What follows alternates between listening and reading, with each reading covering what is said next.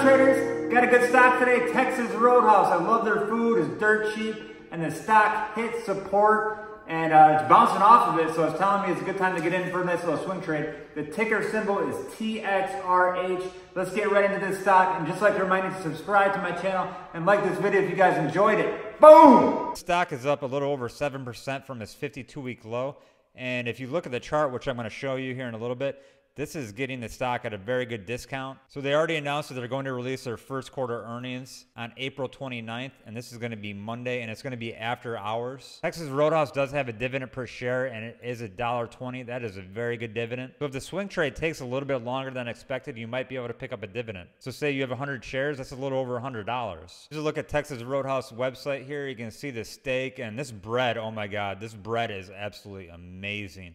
And their steaks are very cheap. And their pricing is pretty much why this place is always packed. I got a place here, and every time I go there, it's at least an hour wait. But I always like to get this 10-ounce ribeye here with a grilled shrimp.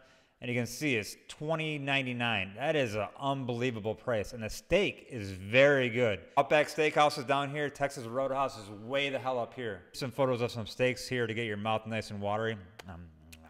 So here's a look at their 10-year 2-day chart. As you can see, it's been on a nice steady incline. And now it's going through a pullback, and it has a high of 75.24, and the stock is actually at 59.85 right now. Now I got the 180-day 4-hour chart here to get a little bit more insight of what I'm thinking about for the swing trade. Zoom in close here. RSI is at a really good spot right now, and you can see I had the support level here. It did bounce off of it today. So I'm actually looking at getting into the stock tomorrow. And I'm planning on selling right around 62.47. So that's going to be about a 5% profit.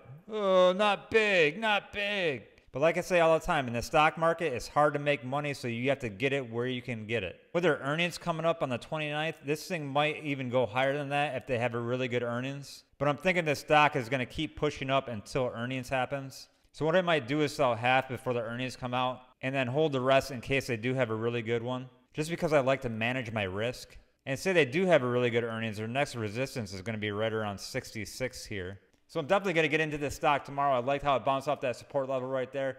It's confirmation. It's confirmation for me. So just like to remind you to subscribe to my channel and like this video if you guys enjoyed it. Let's make some money off Texas Roadhouse. I might go there to eat tonight. I love their food.